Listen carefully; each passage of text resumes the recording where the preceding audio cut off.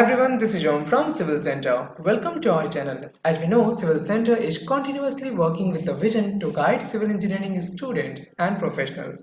And for that, we keep making videos on different topics related to civil engineering. So, what we are going to learn today? Today, we will learn about design of staircase. Now, we go through four designing steps. And what are they? First, we will assume the size, then we will go for the load calculation, then moment calculation, and then we will go for the reinforcement detailing. Now that we have understood the four designing steps, let's go step by step in the design procedure. So first of all, we will have to understand the plan over here. So this is the plan, and in this we will consider the staircase. So our staircase is 7 feet 5 inches by 14 feet. Now this direction is 14 feet long, and in this direction our staircase is 7 feet 5 inches long. So we will have to convert that in mm in order to design it.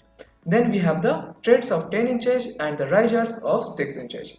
Our landing is 3 feet 3 inches in this direction as well as in this direction. Now one thing that we need to understand is that in this staircase we have three goings. One is this one, then we have this one as a second going, and we have this one as a third going.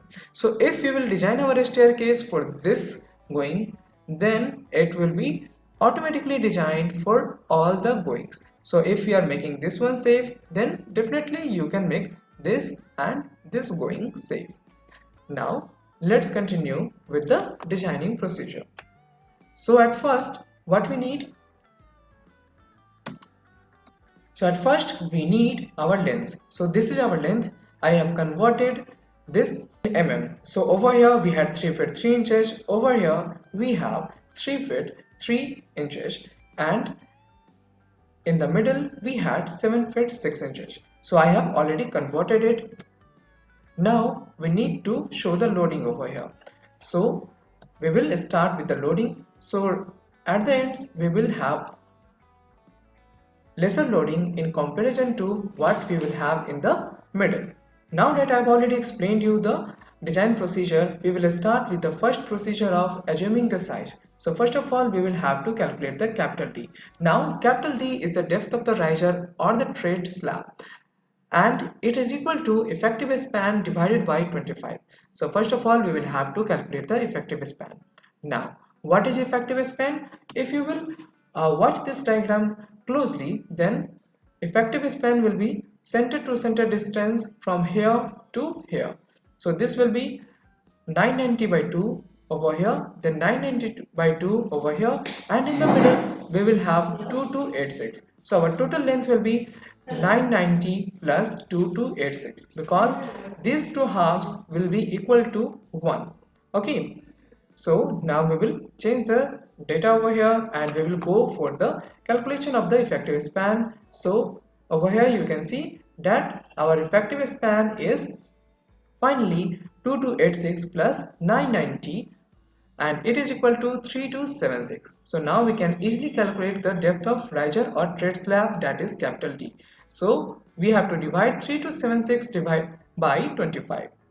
So our value will come 131.04 mm. And now this is the maximum depth that we can provide. So we will go for the 125 mm, because we can take depth anything lesser than this one. So we will try to keep it close to 131.04 mm. Now we can calculate the effective depth, and to do so we need to deduct the effective cover from the capital D. So our capital D is 125 mm over here, and the effective cover will be 15 if we are considering the 10 mm dia bar. So over here you can see we have a 10 mm dia bar that we have provided, and so our effective cover will be the summation of 15 and 10 by 2. Okay, so our effective depth will be finally 105 mm. If you are facing any doubt in this one, then you can definitely write your query in the comment section, or if you are our regular viewer or our student, then you can write your query in the WhatsApp group. Then we will go for the loading. Now, how to calculate the load? So for that, we will start with the self-weight first. So I will just make tread and riser over here, and you can see our treads and risers are ready. Now we need to calculate the distance. So was the length of the riser and what was the length of the tread? So our tread was 10 inches and our riser was 6 inches. So at the bottom you can see we have both the riser and tread calculated at the same place. So our tread will be 10 inches, that is equal to 254 mm, and the riser will be 6 inches, that is equal to 152 mm, and then we will simply divide that by 254.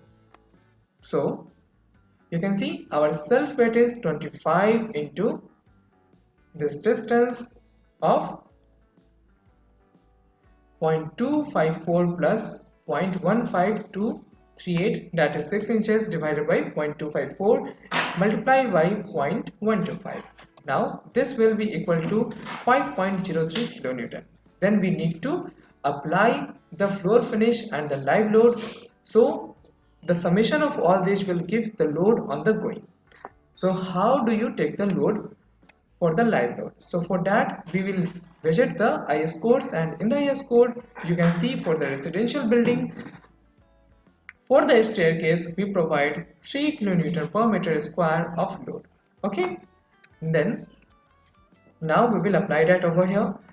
So our total load will be the summation of these three values, that is 5.03 plus 0.5 plus 3 kilonewton per meter square, and you can see that our live load over here will be 8.53 on the going portion, and after that we will calculate it for the factored load. So to do so, we will simply multiply it with the factor of safety, that is 1.5, and our factored load will be 12.79 kilonewton per meter square. Now we will go for the calculation of the loads on landing, and to do so we will simply multiply 25 with the length of the landing, that is 0.125. So that will come to 3.125, and then there will be floor finish and live load. Then our total load will be 6.625, and the factored load after the calculation will be 9.93. Now you will know that 50% of the load is acting over here. So we will calculate the 50% of the load on the landing, and that will come as 4.96 kilonewton per meter square. Now we will go for the third designing step, that is the moment calculation. So first of all we will just rectify the loading over here. So at the ends you can see we have a load of 4.96, and in the middle we will have the load of 12.79 kilonewton per meter square. Okay, so the 4.96 load will act on both the ends. Now we need to calculate the reactions. So this is the portion of RA and this is the portion of RB. So on the RA, this much load will act, and the RA will be equal to RB. Okay, so RA equal to RB equals to, let's calculate the load for that. So we will change the value over here, and you can see that over here it will be 4.96 into 0.495 into 2, because it is acting at both the places, and that means at both the ends, and then we will multiply the load in the middle section and the length of the middle section, that is 2.286, and we will divide the whole load by 2 in order to get RA and RB. Now you know that the bending moment will act in the middle. Okay, so we will have to calculate it for there, but this will not act in the middle because it is not a uniform UDL. So for that we will have to make some calculations over here, and for that we will simply calculate it. So the bending moment will be equal to RA multiplied by the distance on which it is acting, and then the loads coming from the upward direction. So the RH is acting in upward direction and the other two loads, that are the other two UDLs, are acting in the downward direction. Now for the moment calculation, what we do, we multiply the force with the distance where it is acting, or the, if it is UDL, then we will apply the load in the middle. Okay, so if this is your RA, then it will act at a distance till here. Okay, so we will calculate this distance and we will use this RA over here. So we will multiply this RA with this distance because the bending moment is acting in the middle. Now if we will go for the calculation of the bending moment that is created by these two loads, then this one will act in the downward direction and it will act in the middle. So we will first multiply the 4.96, that is this load, with this length in order to get the load in kilonewton per meter, and then we will multiply it with the distance, that is where the load is acting, that is in the middle of this one. So it will be 4.96 multiplied by this distance multiplied by this distance by 2, and for this UDL it will be 12.79 multiplied by this distance, that is 2.286, and then the half of this one. So if we will consider for this one, then this will act in the middle of this load and this load will act over here. So you can calculate the bending moment like this. So I am considering the center over here and I am calculating the bending moment from this one. Okay, so RA multiplied by this distance minus 4.96 acting at the middle of this, then 12.79 acting on the middle of this distance. Now let's formulate it. So here is our load. Okay, now we will go for the final calculation. So our maximum bending moment over here is coming by 12.33 kilonewton meter per meter. Okay, and after that you know what to do, that is the reinforcement detailing. So I have already explained the reinforcement detailing in my previous classes on the designing of the slab. So you already know how to calculate the reinforcement over here.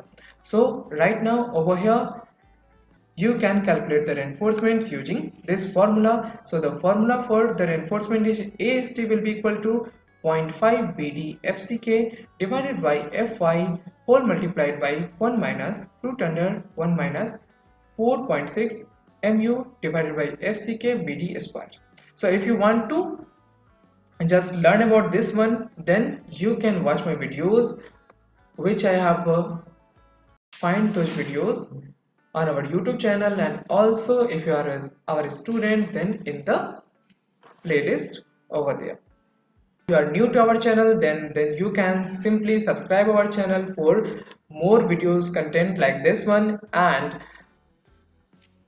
if you have liked this video, hit the like button, share it with your friends and colleagues, and subscribe to our channel. And in order to get enrolled in our course, you can simply fill the Google form. You can find the link in the description. You have to fill this Google form and I will personally give you a call and I will explain you how you can join our live online classes. So guys, that was all for today. See you in the next video. Thank you.